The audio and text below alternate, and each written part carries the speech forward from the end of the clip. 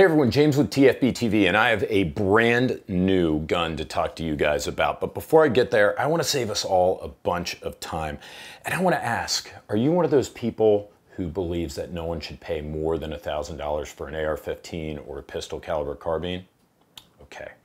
If so, listen man, I don't want any trouble today, okay? Just go get a couple of Lucy Newport cigarettes and some Steel Reserve, fire up the internet in your trailer, go watch some Hickok 45 videos and relax. I don't want any trouble. You're totally right. You're totally right. No one should spend $1,000 on an AR-15 ever. Total waste of money. Have a good day.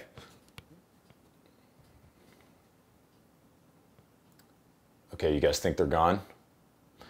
Now I'm ready to talk to you guys about the CMMG Mk10, and this thing's awesome. So I have the CMMG Banshee Mk10. One thing that you guys noticed right out of the gate is this one is in what looks like a vomit green. I personally selected this color. They call this bazooka green. I'm a big green gun guy. CMMG was not happy. They said, look, we'll send you one in any color you want for your review. Now, this isn't mine. I don't get to keep it. You guys know the drill around here of TFBTV. We don't accept free product or money in exchange for reviews. But they said, look, we'll send you whatever color you want for your review. I opted for the green. I think it looks pretty rad. This is a 10mm pistol caliber carbine / SMG / SBR, whatever you want to do to it. And I think this is one of the coolest pistol caliber carbines that's come out in a long time.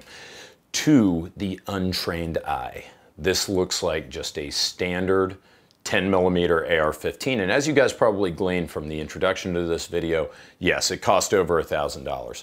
$1,300 to $1,650 is the MSRP. However, you're getting a lot more than just quality and features with the CMMG Banshee. Now you guys may remember a couple of years ago I did a review on the CMMG Banshee 9mm right when it came out, and I was so impressed that I said it was one of the top 5 pistol caliber carbines that was out at the time. The 10mm version is no different. You've got the exact same gun now, just in best millimeter, right? You're looking at top quality build, like its 9mm little brother. It accepts Glock magazines, which is a huge plus, of course. An excellent M-LOK handguard from CMMG. An ambidextrous safety, mag pull, MOE grip, a brace with a quick detach sling attachment, a plate in front of the castle nut that's got 2 sling attachment points, a massive ambidextrous CMMG charging handle, and an awesome and effective 4-port brake.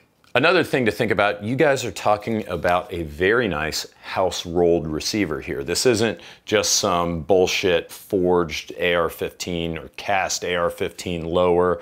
This is a custom made lower with a beveled and flared magazine well for 10mm Glock magazines. It isn't like a 223 mag well that has a block in it or anything. This is actually made for this gun specifically. You've got a single piece trigger guard, which is really nice. It just looks good. Even in green, bazooka green, I think it looks kind of sexy, you know what I'm saying? So that's all well and good, but still we're talking about a pistol caliber AR-15 that just has some upgrades, right? How is this thing worth over $1,000? Well, there's one feature that I haven't mentioned yet, although I went over it ad nauseum in the CMMG Banshee 9 video, and that is that this Banshee Mk10 also uses a radial delayed blowback system. I know at SHOT Show 2019, I saw a ton of 10mm AR-15 platforms that are on the horizon. I don't know if any of them are out yet, but the difference between the Banshee Mk10 and say a lower cost competitor, more likely than not, that lower cost gun is just using a straight blowback. That is, that gun's gonna be relying on a heavier bolt in order to delay the cycling of the action, to let chamber pressures drop to a safe level while the round goes out the end of the barrel. Straight blowback guns, if they're not done correctly, can be unreliable. Almost always they're going to have more recoil because you're gonna have a big heavy bolt sloshing around in there. It's really uncomfortable. It'll jostle you a little bit whenever you're shooting. That's not the case with the CMMG Banshee. Because of the radial delayed blowback system, it doesn't need to rely on a super chunky, super heavy bolt. In fact, this bolt and bolt carrier group set look almost identical to a standard AR-15 bolt and bolt carrier set. So how does the CMMG do this? Well, that radial delayed blowback system, what that is the bolt lugs. At the back, they've got these little angled cuts. Those angled cuts require the bolt face to turn about 22 degrees in order to unlock the bolt face during the firing sequence. CMMG's innovative and patent-pending Radial Delayed Blowback operating system, which allows reliable operation without a heavy bolt, buffer, or spring. The mechanical delay allows pressure to fall in the chamber before it unlocks. In that respect, it actually works a lot like an H&K MP5. The H&K MP5 uses a different blowback system that's the roller locking system that allows the bolt face to remain locked in place until chamber pressures have dropped to a safe level, and then the gun unlocks in cycles. So this is a lot more sophisticated than your standard blowback AR-15 pistol caliber carbine. It also translates into lower felt recoil, greater reliability, and because the bolt face is staying locked instead of with blowback where immediately you fire and immediately the bolt carrier, the bolt starts moving backwards, because the bolt face stays in place momentarily after the shot is fired.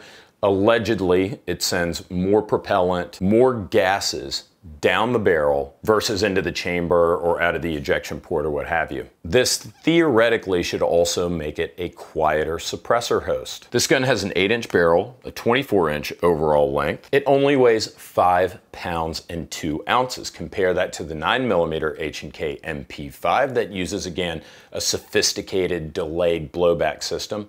That gun weighs 6.5 to 7 pounds, depending upon the configuration. So this gun is a lot lighter, but you're also shooting 10mm versus 9mm. Let's talk about the magazines real quick. The CMMG Banshee Mk10 uses SGM Tactical 30-round 10mm Glock magazines, Glock pattern magazines, if you will. CMMG says that the SGM Tactical magazines have a much stronger magazine spring, which means that the CMMG last round bolt hold open, which is another feature that you find in almost no 10mm pistol caliber carbines on an AR pattern, this magazine will trigger it reliably every time. Of course, as I mentioned, the CMMG Banshee Mk10 will accept your 10mm Glock magazines. However, CMMG suggests putting Wolf extra power springs into your Glock magazines if you want to ensure that the last round bolt hold open works every single time. Another thing that's kind of neat about the magazines is you have the witness holes right here in the back, like with most Glock magazines. So it's cool because when you're actually firing it, all you have to do is just tilt it one way or another and you can keep a pretty good eye on your ammo level. Another interesting point about function, the CMMG Banshee Mk10 comes with 2 buffers in the box. You have a carbine weight buffer and an H3 or a heavy 3 buffer. For those of you who don't know what the hell I'm talking about right now, you have a buffer back here in your buffer tube. That buffer gets pushed backwards by your bolt carrier group and the cycling of the gun. It's responsible for pushing that bolt carrier group back into battery. So why would you need multiple buffer weights? Well, if I fire weak ammo through this gun, if I'm firing something that I made myself that's closely loaded to like 40 pressure instead of 10mm, with an H3 buffer that this comes equipped with, it might not generate enough force to actually cycle the gun. So CMMG has provided you with a lighter weight buffer. And in fact, I guess if you want ultimate reliability, you would just put a carbine buffer in there, but you're going to get more felt recoil and more wear and tear on the gun. Does that make sense to everyone? It comes with the H3 buffer installed. They say this will work with almost all ammo types. That's what we used. We kept the H3 buffer in when we were shooting factory 10mm ammunition. It cycled 100% whenever we fired it. And guys, as far as shooting impressions go, this is about as good as it gets. This thing was milder than New York Jambalaya. Really easy to shoot, almost no recoil. This 4-port brake seemed to work very well. With the H3 buffer in there and the radial delayed blowback system, you feel almost no recoil. I mean, I was familiar with the platform, but it had been a couple of years since I shot it. They didn't let me keep the last one, unfortunately, even though I really wanted it. But when I shot the Banshee 9, I was like, wow, this thing really has reduced felt recoil. But once you put that into a larger caliber, like 10mm, you really notice the difference versus 9mm, which is somewhat anemic, even out of a standard blowback. So Brandon LaBeouf and I were both extremely impressed, and we were kind of like, wow, whenever we shot it. That bitch has actually like no recoil. Only put 100 rounds through it so far. I got this thing pretty close to the release date, and I wanted to make sure to get this video out in time for you guys. So I haven't had a chance to beat the piss out of it yet. I want to though. Hopefully they'll let me buy this one, unlike the last time, because I would love to hold on to it. Controls are excellent. Of course, you've got the ambi safety that works great. Standard AR safety, right? If you're familiar with the AR-15 manual of arms, you're gonna have no trouble with the Mark 10. I love the push button magazine release. That's what I said about the Banshee Mark 9. The Mark 10's no different. An ample, easy to use pad, got some great checkering on it. Very easy to drop your magazines without having to look at the button. It's right there, just naturally where your finger reaches. So in conclusion, guys, I think this is one of the best pistol caliber carbines out on the market today. I say that with some reservation because, again, I haven't had the opportunity to really run this thing through the ringer, but I can't wait to do that, and I expect that it's gonna perform well. Again, the Mark 9, the Banshee Mark 9, I really beat that thing into the ground, shot it suppressed, unsuppressed, ran hundreds of rounds through it, maybe up to a case through it, and it ran perfectly. I have no reason to believe that this is going to be any different. You've got all of the features of the Mark 9 in a very lightweight package, just a tick over 5 pounds, 30 rounds at 10 millimeter. But wait, there's more. You guys know I always try to find something negative to say about a gun, even if I absolutely love it, and this is no exception. So I guess what I would say is if I paid $1,300 to $1,650, I would want a little bit better. Hear that, guys? Holding it up to the mic. So this upper to lower fit isn't exactly super tight. It's normal. It's normal, but you know, I've definitely seen some tighter fit in less expensive guns. And I wouldn't call this gun ammo picky, but CMMG says don't run Freedom Munitions ammo through it. They said it's not gonna work reliably, so, you know, I guess I gotta throw that out there. But other than that, I mean, those are the only complaints I have, and I think this thing's pretty awesome. I can't wait to see how it does in the future once I get a little bit higher round count through it. I'll continue to keep you guys updated as my journey with the CMMG Mark 10 Banshee continues. Anyways, I hope you enjoyed this video along with your Lucy menthol cigarettes and your Steel Reserve. I've got to say thanks a ton to 511 for sponsoring this video, and thanks to our usual sponsors, Ventura Munitions, who provided the ammo that we ran through this. And guys, you're not going to have any reliability issues with Ventura Munitions ammo, I'm just saying. Also, Blue Alpha Gear, best tactical belts in the game. Be sure to check them out, guys.